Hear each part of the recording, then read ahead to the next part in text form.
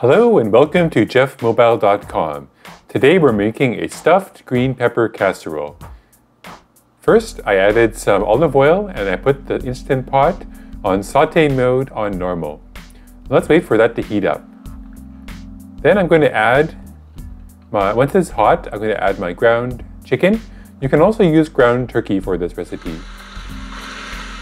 Put that in the hot oil and we'll stir it up, and I will also add my chopped onion. I think you'll really enjoy this recipe. So give that a bit of a stir and let that cook for a few minutes until the meat is no longer as pink, but it doesn't have to be cooked completely. I'm also going to add some minced garlic. Minced garlic gives a very nice flavor as well. And once you add the garlic, you really only need to stir it up for another 30 seconds because you don't want to overcook the garlic.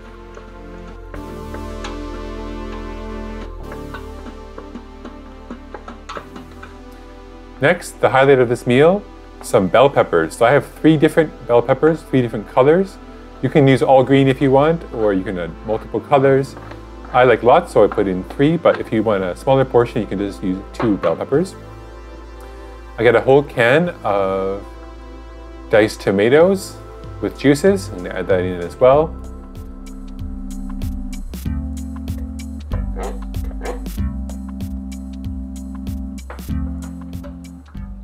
Give that a bit of a stir.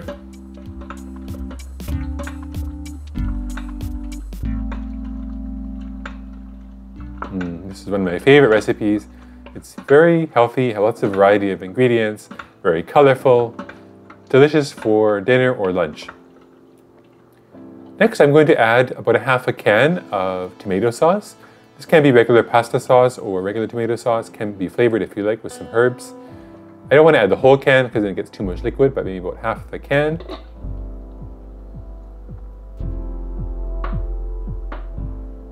I'm going to add 1 cup of chicken broth. You can also use beef broth if you prefer for additional complex flavors, but here we go, 1 cup of chicken broth and 1 tablespoon of Worcestershire sauce. Gives it a lovely rich flavor.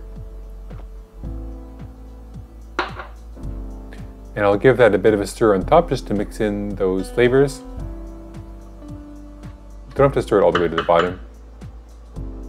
And then I'll add a bit of salt, ½ a teaspoon or so, or ¼ teaspoon.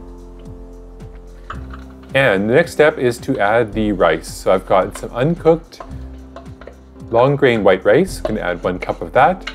And the trick with this is you don't want to stir in the rice all the way to the bottom, because if the rice touches the bottom of the pot when it's heating up to build pressure, it will get a burn message. So just gently stab the top of the rice to submerge it in the water, but don't do a complete stirring of the pot.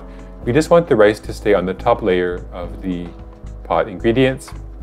Just tap it gently with the spoon to make the water cover the rice, but don't stir the pot completely, because we really want to avoid the burn message, which is the #1 concern.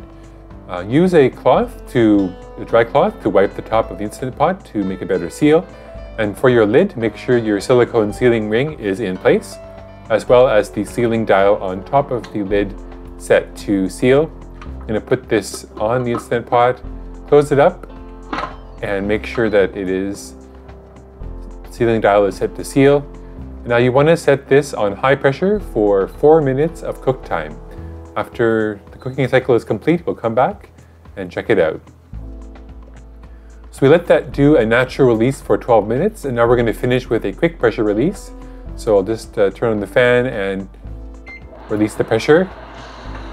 But after 12 minutes, there really wasn't very much pressure left, which is fine. So we'll bring it over back here again, and let's open up and see what it's like inside. But be careful of the steam. Open it away from yourself so the steam doesn't hit you in the face. And we'll take that lid off. There we go. So there's the green pepper casserole with chicken. Before I stir it up, I'm going to add 1 bag of frozen spinach. These are spinach balls, but you can use any kind of spinach. You can also use fresh spinach if you want. You can wash and chop some spinach if you like.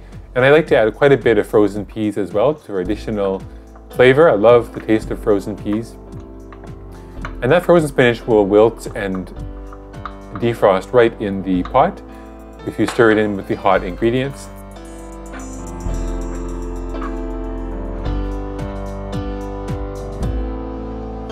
So to mix in the ingredients, I'm first going to just submerge those peas and the spinach balls into the pot.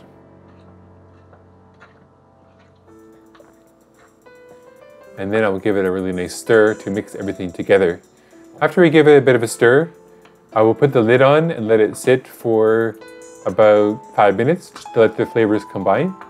And then it's ready to serve after that point. You could put it in containers and store it overnight or for a few days as well in the fridge. But before you put it in the fridge, I recommend letting the rice cool a little bit to almost room temperature so it doesn't ruin the texture of the rice by putting it in when it's hot into the fridge. As you can see, this dish is very colorful. It is kid approved, another dish that our family loves to eat, and our 3-year-old son just loves this dish. He really enjoys it. I'm going to put on the lid and come back in about 5 minutes and we'll give it a taste test. All right, so time for a taste test. This is moment of truth here. It is such a lovely dish, and you can see there.